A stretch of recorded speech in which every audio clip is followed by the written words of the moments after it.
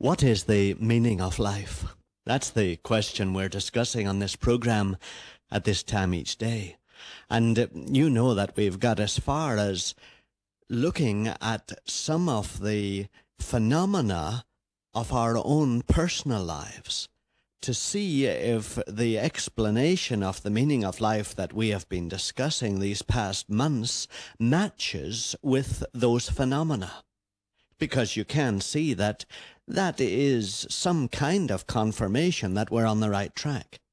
If, in fact, your nose is made for breathing and you can find air to breathe, that is kind of confirmation of the purpose of your nose.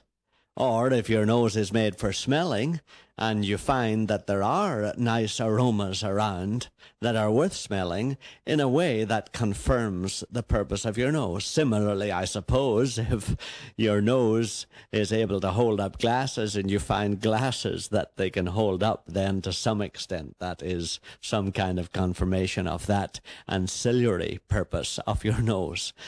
But on the whole, the philosophical concept is valid, that if something is true, then it will work. Now, the pragmatic concept that if it works, it's true, is not, of course, correct. But if a thing is true, then it is reasonable to believe that it will meet the needs and answer some of the problems that you face in your everyday life. And so that's the point that we have reached. We have been discussing for some time now the particular explanation of reality and the explanation of the meaning of our lives and the purpose of our lives that has come down to us from that remarkable individual that lived at the beginning of our era, that is in the first century, the man that we know as Jesus. And we've been discussing that for some months now. It's time, I think, to look at our own personal lives and see if his explanation of reality matches the phenomena or the experiences we have in our everyday life.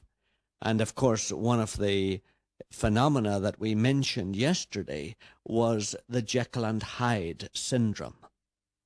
I don't think there's one of us here in life that does not know immediately the reality of the Jekyll and Hyde syndrome. Even if you don't know it by that terminology, you certainly know the reality of it in your own experience.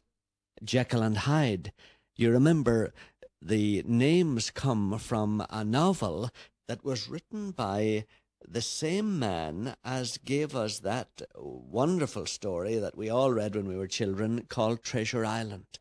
You remember it's that romantic story of pirates and doubloons and Long John Silver and peg-legged, one-eyed sea captains and revenue men and buried treasure.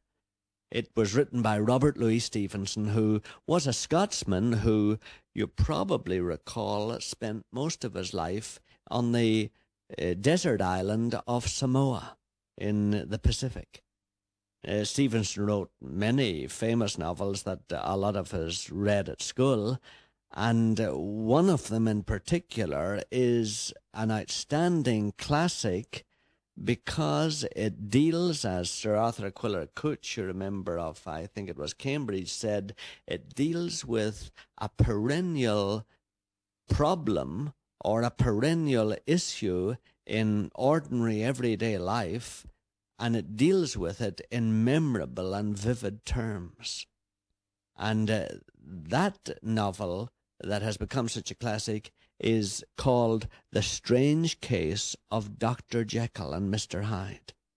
And it is a classic not only because it deals with the subject in memorable and vivid terms, but because it deals with an issue or an experience in human life that is perennial and is universal.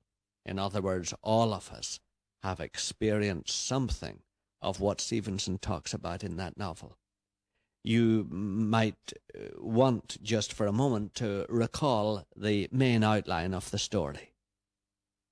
Stevenson describes how one damp, cold night in a certain area of London, when there was a heavy fog obscuring the view of everyone so that it was difficult to see too clearly 2 steps in front of you, Stevenson says he noticed a young girl wandering along a pavement in this particular district. And then he noticed that she was progressing towards a corner of the street, and he was able to see the road that came from the other direction that converged at that corner. And along that particular pavement or sidewalk, there was rushing a hunchbacked kind of creature that looked nevertheless vigorous and strong and very forceful in his progress. And it wasn't long before Stevenson realized that as the two were heading towards the same corner, there was going to be a collision unless one of them changed course. But neither of them did.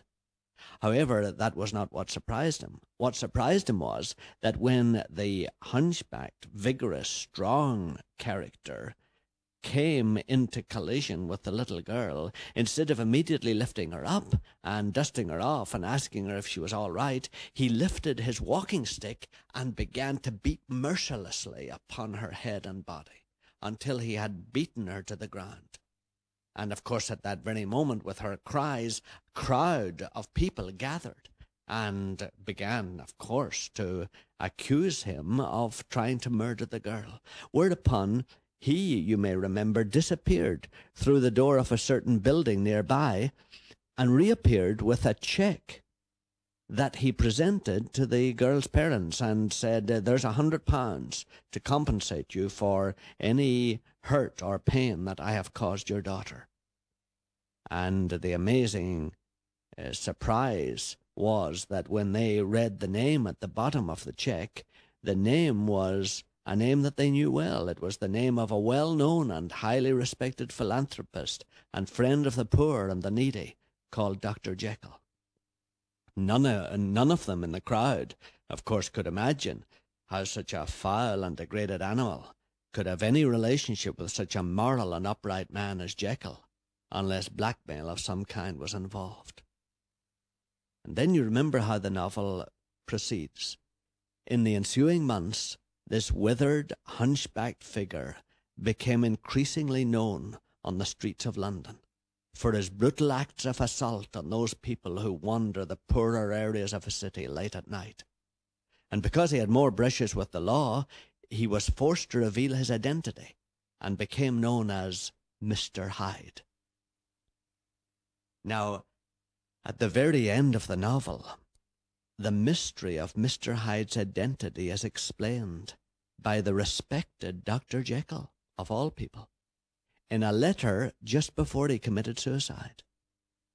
In this letter, he outlined the life that he lived in public, the life that everyone knew, the life of a respected and kindly and elderly doctor who was a philanthropist, who helped the poor, who treated those who could not afford to pay for medical treatment, who was involved in helping the downcast, who attended church services and meetings to improve the social state of the lower classes. In every way, a man who was filled with the heart of human kindness. He then goes on to explain that along with those noble feelings of unselfishness and desire to help suffering humanity, he discovered deep within himself another set of feelings completely. The very opposite of these good motives and impulses. Deep from within, at times there rose up passions of lust and hatred, of anger and resentment, of self-gratification and temper that he could not control. He says he wasn't really a hypocrite, because a hypocrite is one who pretends to be what he isn't. Dr. Jekyll said he really was both these characters. He really was the elderly, kind doctor who organized church groups to help the poor and needy, but he also was really the impatient, restless, licentious creature that resented others and lived only for his own satisfaction. How did these two natures continue to exist in this one human being? Let's talk about that tomorrow.